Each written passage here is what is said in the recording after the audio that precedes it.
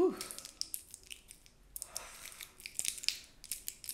It's a scorcher out there. I really want to talk about what assistive technology is, why you should care as a teacher, web developer, healthcare provider, therapist, human, and who uses this technology, what do they use it for, and how can we be more inclusive in knowing about assistive technology and that people use it.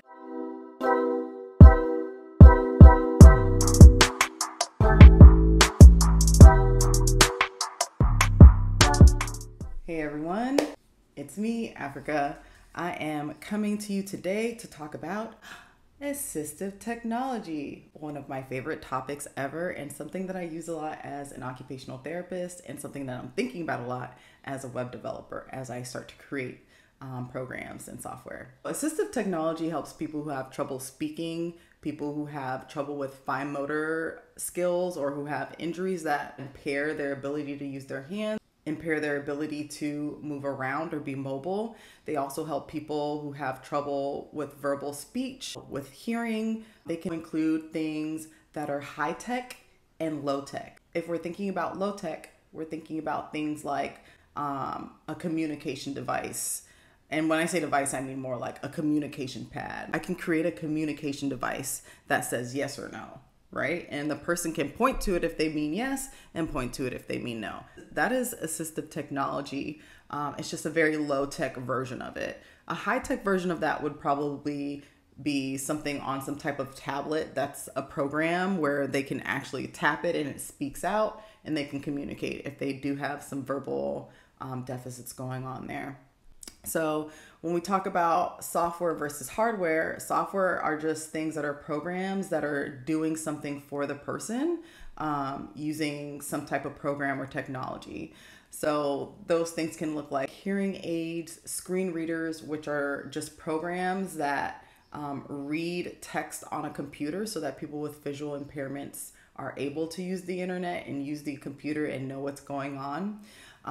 The screen reader that I mentioned before, that would be more of that high-tech software type of assistive technology, voice to speech, speech to text, things like that. Those are software. Hardware would be more like a mounting device for an iPad, right? So someone who maybe has decreased mobility in their hands and can only reach so far. Another version of hardware would be like a switch. So if someone is not able to maybe use a mouse, my mouse could almost be considered assistive technology as well because it is a specialized mouse. But say they're not even able to have the fine motor control or skills to use a mouse, maybe they use a switch that you plug into the computer and they just tap it, and that allows them to click or to do some type of action on their computer. Keyboards are also another good example of assistive technology.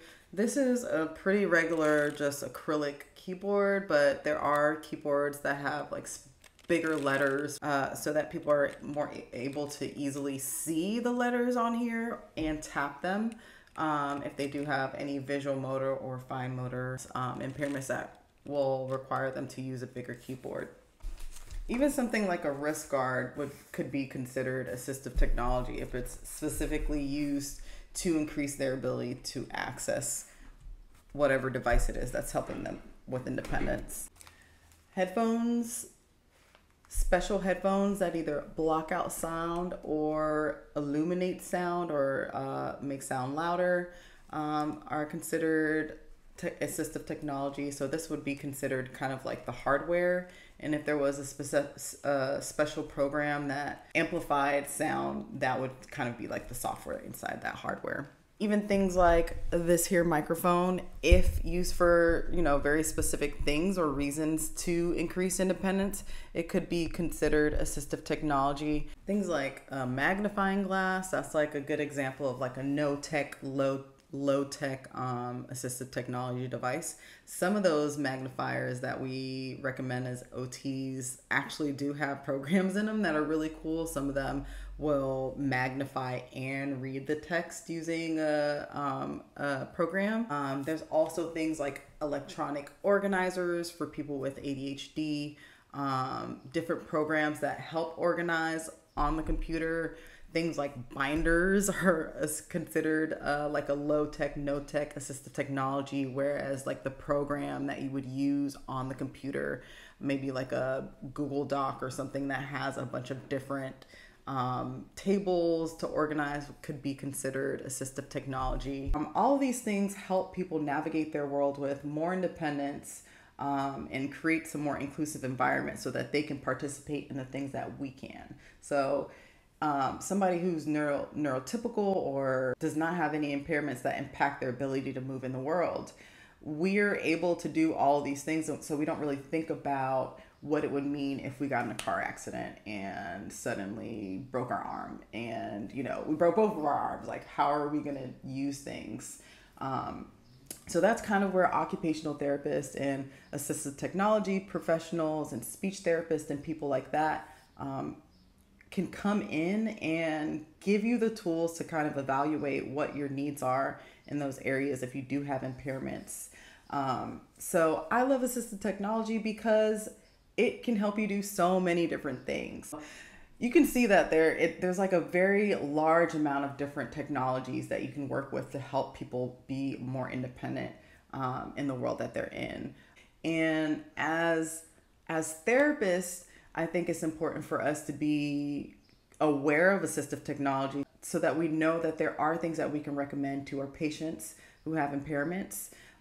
It's important for educators because you have to know that those things exist as well and know how to navigate it so that your instruction is more accessible. And for developers, is extremely important, especially web developers, to think about the people who are using devices and how they're going to use those devices to navigate your websites. So if your HTML, for example, is not semantically structured, a person with a screen reader is going to have a pretty difficult time navigating your website. And it's really interesting because as I've worked with assistive technology and worked with people who use it, one of the things we run into a lot is not being able to accurately or, with any luck, navigate websites because the screen reader is just spitting out like random things because it's not structured semantically at all. It's just like a bunch of divs, and it takes forever for us to hit a tab and to get to the next thing. Some things they forgot to make it possible to tab through their website. So now a person who doesn't use a mouse can't even use their website.